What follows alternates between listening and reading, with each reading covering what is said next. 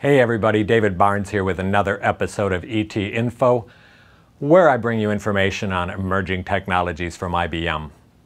This video is the second in a two-part series that I got an opportunity to leave my hovel of green screenness here, my cave as I call it, and I got to go out on the road for the first time and videotape a discussion between Rod Smith, IBM Vice President of Emerging Technologies, my boss, in the video, the man in black, and Steven O'Grady, an analyst from Redmonk.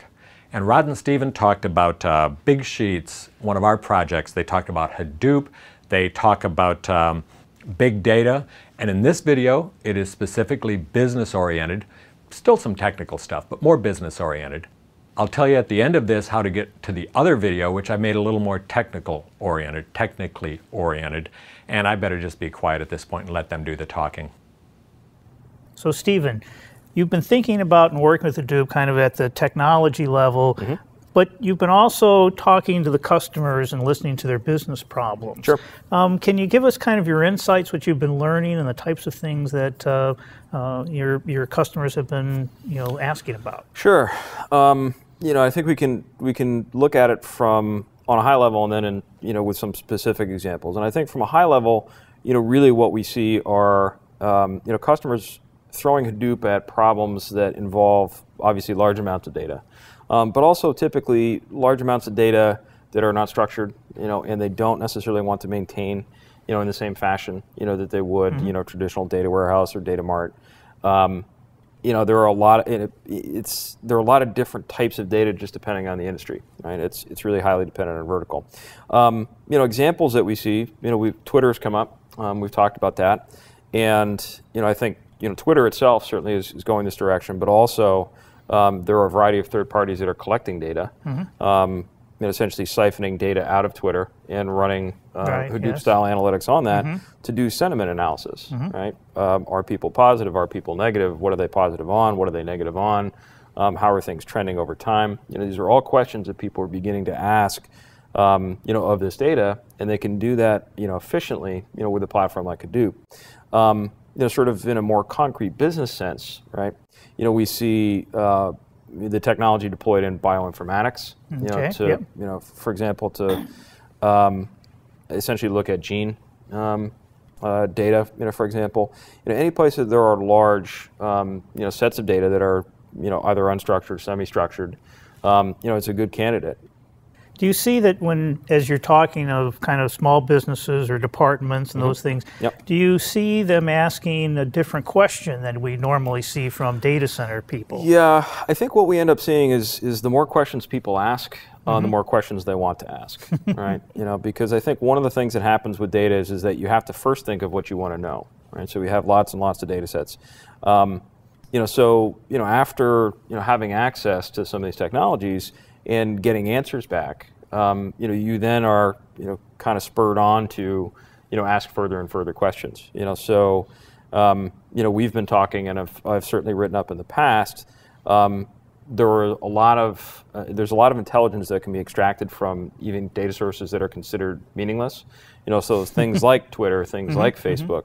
You can begin to ask interesting questions. Are brands trending up and down? Are people popular or are they not?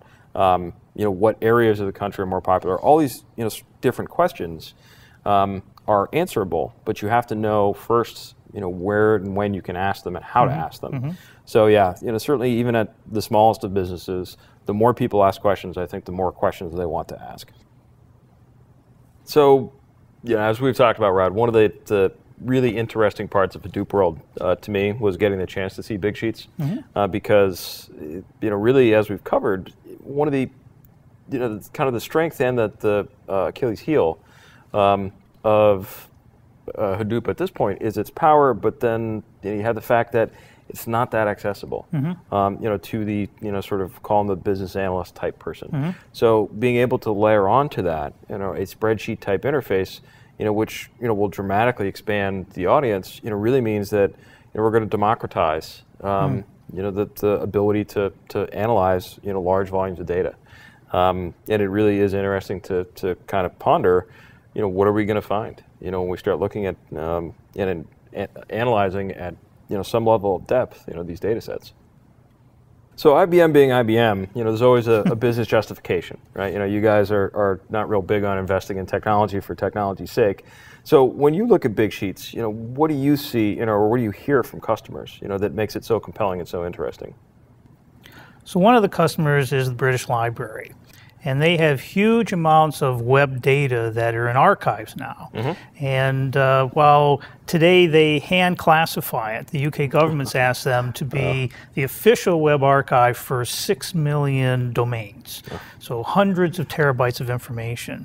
Now, if that isn't a big enough problem, they've also figured out that data isn't always preserved. So every 45 to 75 days, data's changed on those websites. And really what the UK library would like to do, British Library, is be able to have a corpus of data so you can really understand history.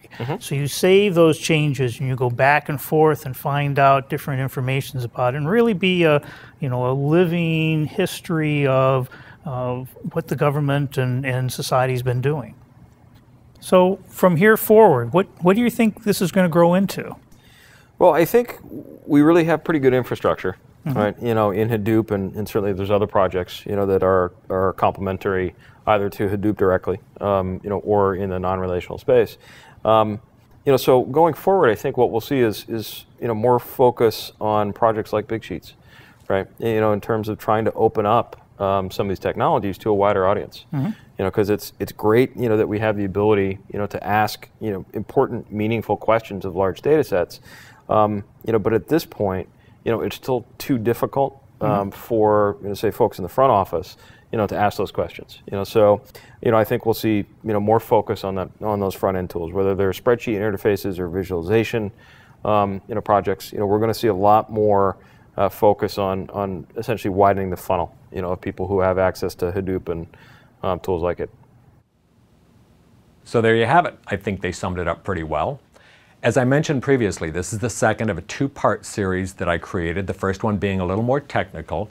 If you want to see that or any of the other videos I created, I put them all on youtube.com/IBMETinfo. And if you want to learn more about Big Sheets, the project from our group that they talked about, you can find the information at our JSTART website, our JSTART landing page, ibm.com/software/JSTART. And I will see you next time on ET Info.